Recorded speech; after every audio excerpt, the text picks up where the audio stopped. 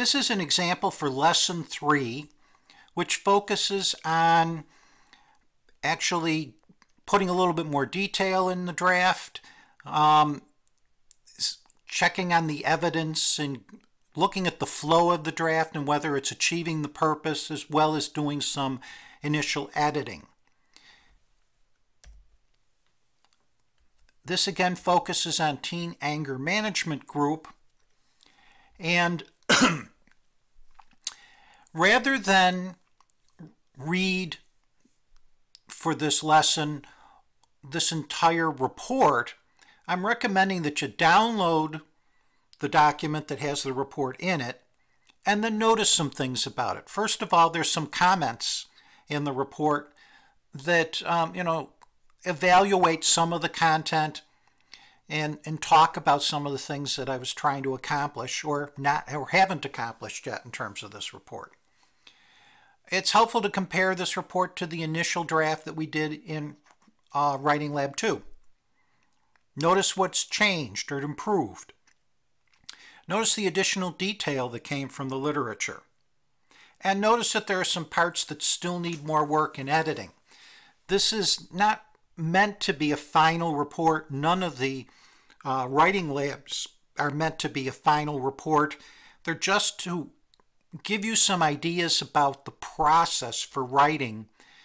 This report still needs quite a bit of work in order to make it more persuasive and get all the points needed in order to make a good case for having this Teen Anger Management Group.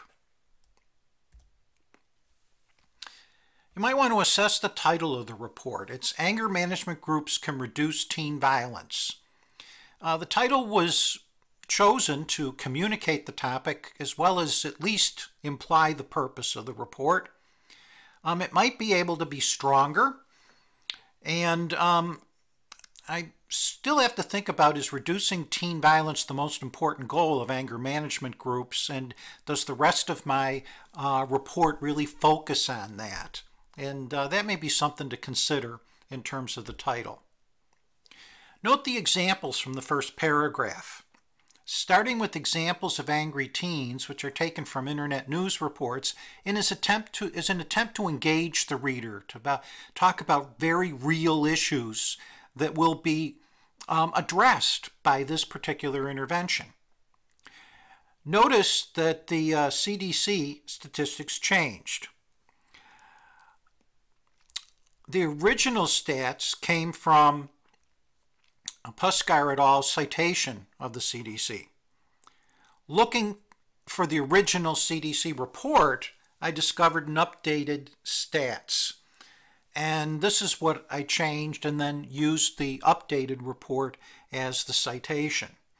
This shows you the importance of not just using a citation from another author's work, but identifying finding the original yourself or finding an update of the original, which can be a better citation for you.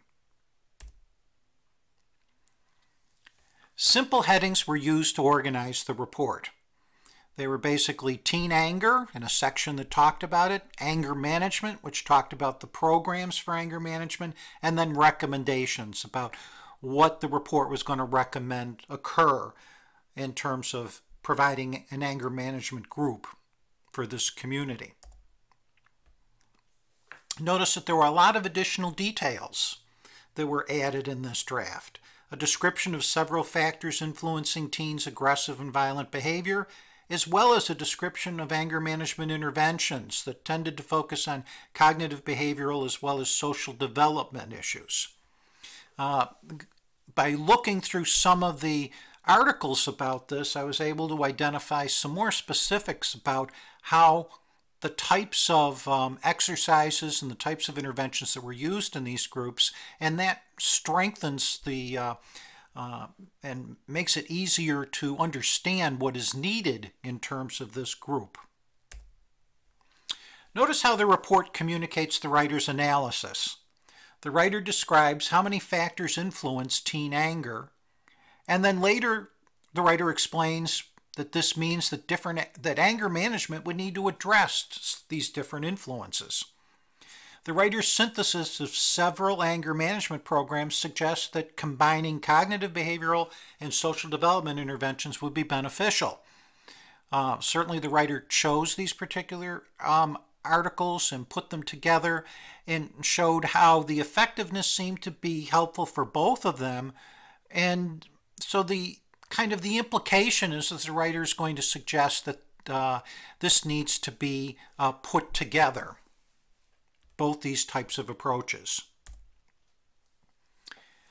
Notice that this draft includes correct citations and references. The initial draft included only enough information in the citation so that the writer could identify the source.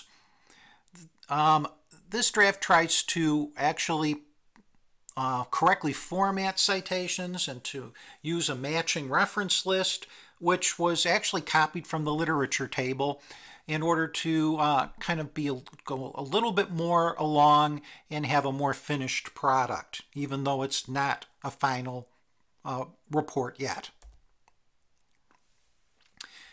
So that's the example. There may be other things you can learn from just looking at it in a little bit more detail from the handout.